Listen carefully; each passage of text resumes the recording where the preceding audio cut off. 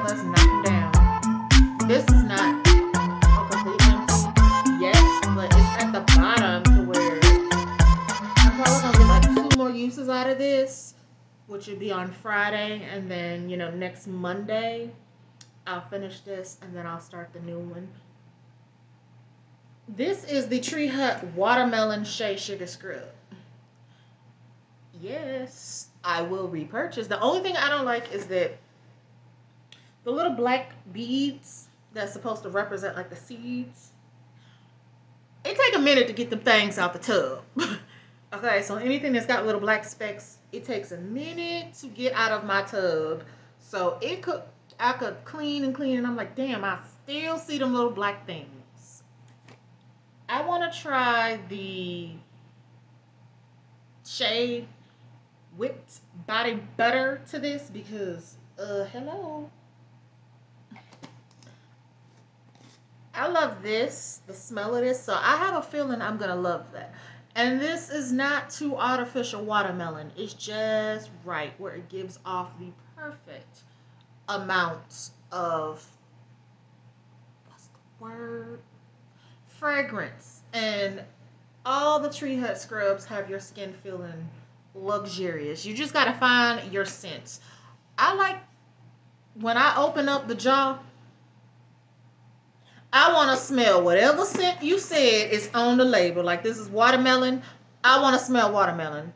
Like if it say pineapple, it better smell like pineapples. If it say peaches and cream, it better smell like peaches and cream. I don't want to open a jar and I'm like, yo, where the hell to smell it? I don't smell shit. You get me? So this will be a repurchase for next year.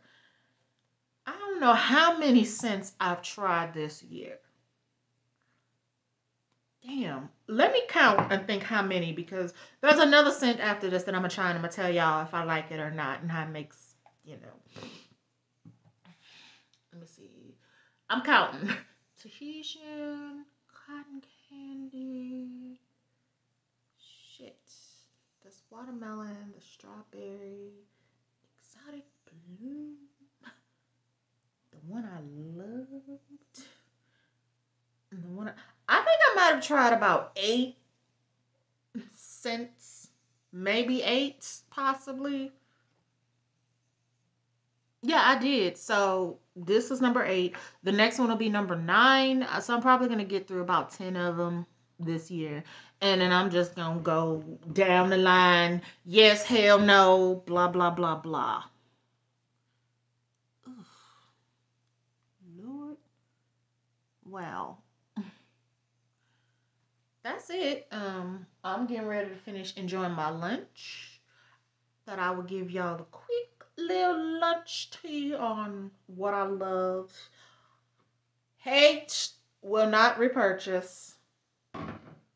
Loved this. I would repurchase. This is affordable and I loved it. I love this too. And I'm really not sure yet about this. I can't dis because it's a first impression, but the first impression, I wanted to love it, but it just wasn't hitting like it was supposed to. But I know I don't hate it, but I still don't think I would repurchase it. So that's about it, my fams. Thank y'all for watching. If I think of anything else, or if I finish, or as I'm finishing anything else, give y'all the quick little overview on I'm loving this, I'm hating this.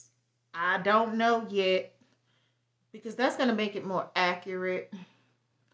And I think the next thing I must probably talk about is skincare, but I don't know if I know my loves is going to be I'm very particular this year with if I loved it.